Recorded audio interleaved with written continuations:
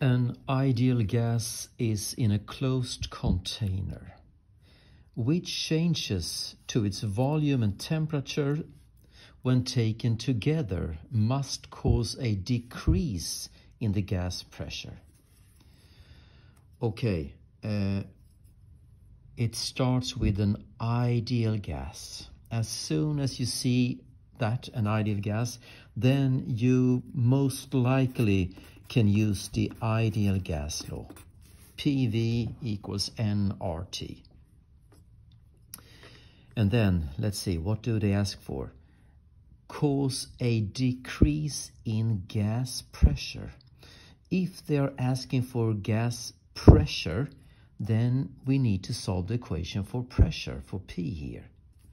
So P is equals to nRT over V.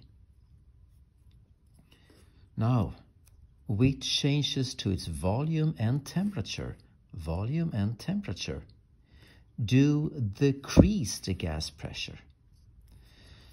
Now, if you want to decrease pressure, then you can on the other side of the equal sign. So you have an equal sign.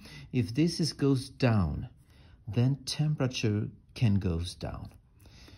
If you want the pressure to go down, you can do that by decrease the temperature.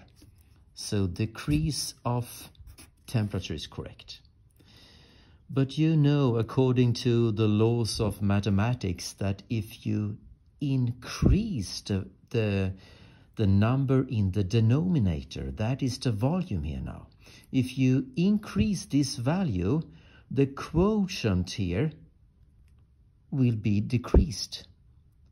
Therefore, if we increase volume,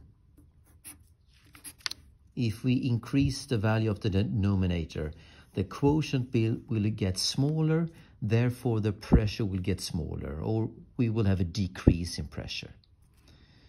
And the options with two correct things here is D. So the answer is D.